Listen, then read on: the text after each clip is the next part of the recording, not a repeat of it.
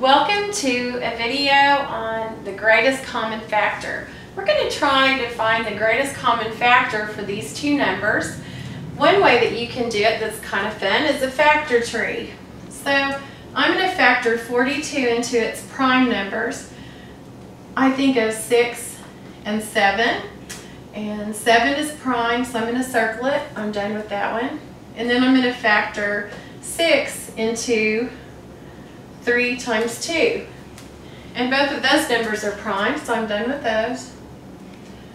I'm going to list all the prime numbers for 42, and that would be 2 times 3 times 7. And now we're going to factor 48. I think of 6 times 8. And then 6 is composite, so we're going to factor it into its primes, which is 2 times 3.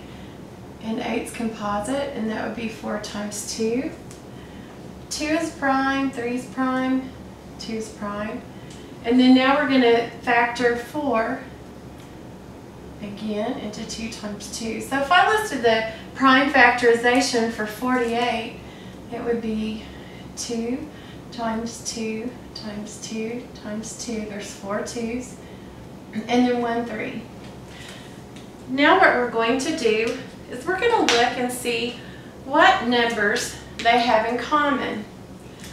Well, 42 has a 2, and so does 48. So if they have them in common, I'm going to list it here. And then 42 has a 3, and 48 has a 3. So I'm going to list that one here. And they don't have 7 in common, so that's it. They have 1 2 in common and 1 3 in common. So I put the 2 here and the 3 here, and then I multiply those.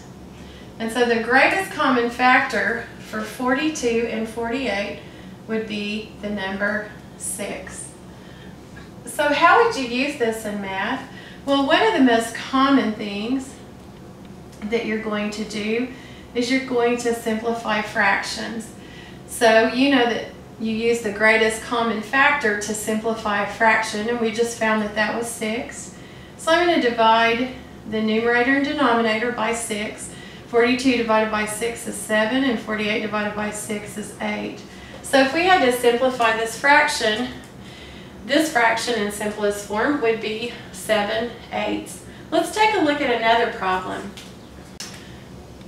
Let's factor 27 and 36 into prime so that we can find their greatest common factor.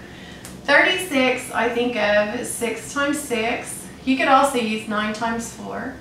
Both those numbers are composite, and so that factors down into 2 and 3, and then 2 and 3, and they're prime. When I get done with them, I like to circle them. And 27 is 9 times 3. 9's composite, and it factors down into 3 and 3 again. So all the prime factors of 27 are 3 times 3 times 3. And the prime factors of 36 are 2 times 2 times 3 times 3. Now, let's look and see what they have in common. Well, 27 has a 3, and so does 36. So we'll write that down here. And then 27 has another 3, and so does 36. And that's it. So if we multiply these two numbers, we get 9. If we saw a fraction that was 27 over 36, we could use the greatest common factor to simplify it. 27 divided by 9 is 3, and 36 divided by 9 is 4. So 27/36 simplified is 3/4. This is how to use the greatest common factor for simplifying fractions and how to just find the greatest common factor. Thanks for visiting my video. Check out my others online.